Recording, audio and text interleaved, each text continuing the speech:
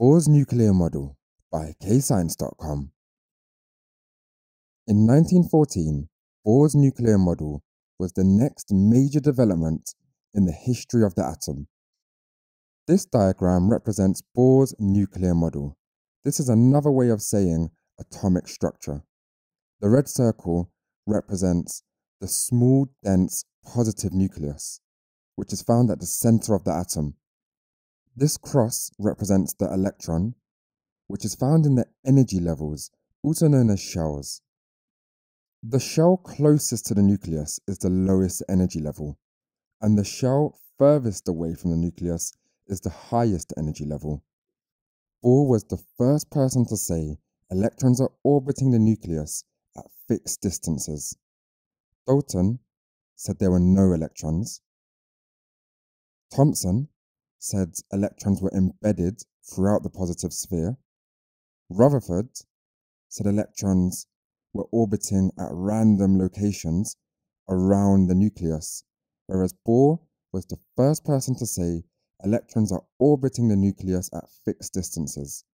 And we're now going to find out how he came up with this idea. Bohr heated different atoms. These atoms absorbed heat energy, causing the electrons at lower energy levels to become excited and move up to higher energy levels, as shown by this orange line. So the electron was excited to a higher energy level due to absorbing heat energy. This caused light energy to be given out. The electron at the higher energy level would have been unstable, so after a short and random time, this electron would have fallen back from the higher energy level down to the lower energy level. The excited electron falls back to the lower energy level, releasing light energy, as shown by this blue line.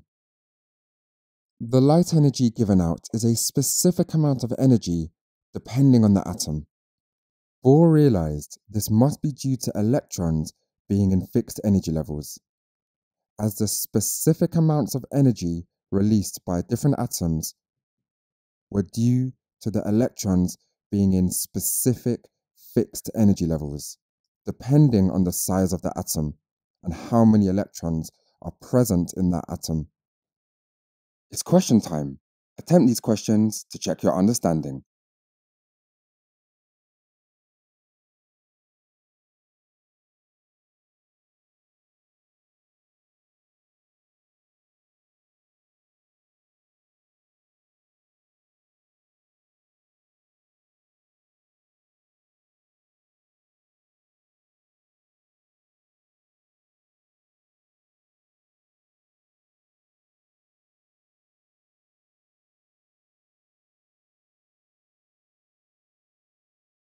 Let's now go through a summary of Bohr's experiment.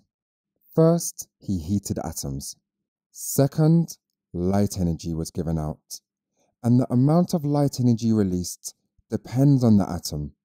Third, light energy was given out because the electron absorbed heat energy and got excited to a higher energy level. Fourth, the electron falls back to the lower energy level, releasing energy equal to the amount of energy absorbed. This zigzaggy blue line moving away from the atom represents the light energy released. And finally, Bohr concluded electrons are in fixed energy levels / shells, which are at set distances from the nucleus. You may recognize this diagram showing 2 electrons on the first shell, 8 electrons on the second shell, and 8 electrons on the third shell. These electrons are located on the energy levels, and the circle in the middle is the nucleus. Bohr's model is the model we use to describe the atom, and this research was done in 1914, over 100 years ago, and still stands the test of time. Pause the video here to practice the keywords. The answers will follow.